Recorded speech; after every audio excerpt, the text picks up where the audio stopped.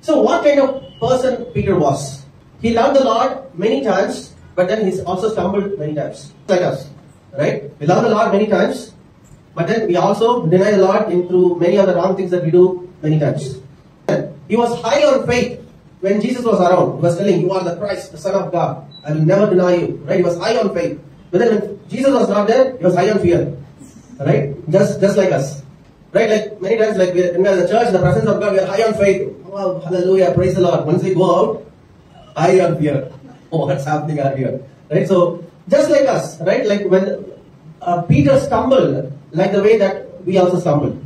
And when Peter understood that he denied the Lord and the condemnation was making him to feel bitter, and he wept, right? So the same way we also feel, right? When we make a mistake, we cry, and if we cry, right? Crying is good, right? Whenever we do wrong, we have to cry. We have to ask the Lord for forgiveness. So the same thing that we also do, Peter also went through. So to such a person like Peter, if Jesus can reconfirm the love, Jesus can reconfirm the love even to us. Jesus interceded for Peter. Even now, Jesus is interceding for the church, right? So that our faith will not fail.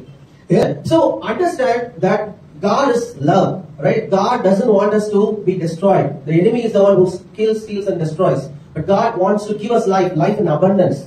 Understand that. First of all, if you are not able to understand the love that God is displaying in many ways in our life, and even when we are having fellowship with the people of God, and when we are coming to the church, God shows that love, right? And if we are not able to get that love, what will happen is whenever we do something wrong, we will always feel that we will not be accepted into God's presence again. After this, life of Peter changed dramatically and drastically, upside down. And Jesus said that I will send you the promise of the Father, which is the Spirit of God, right? Once the Spirit of God took over the action, he took the baton from Jesus. Now I'll take over, right? I'm going to take care of all these people. When the Spirit of God came upon the upper room mightily and fell upon the 120 disciples, they all were radically transformed. Right? That's the life that God wants us to have. Right? I will put my Spirit in you. Right? I will pour out my Spirit upon all flesh.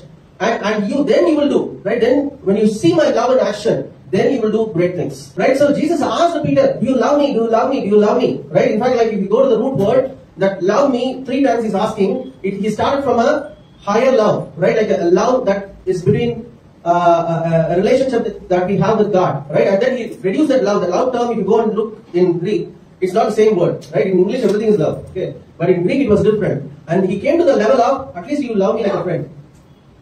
You probably you're not able to love me like the way that God loves his children, and I cannot expect the love like you loving that kind of love back to me. At least, let's come to a level of human beings.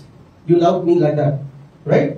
And then, now God wanted to ensure, Jesus wanted to ensure that his faith does not fail, his love does not fail by pouring out his Spirit. Again, he's taking action.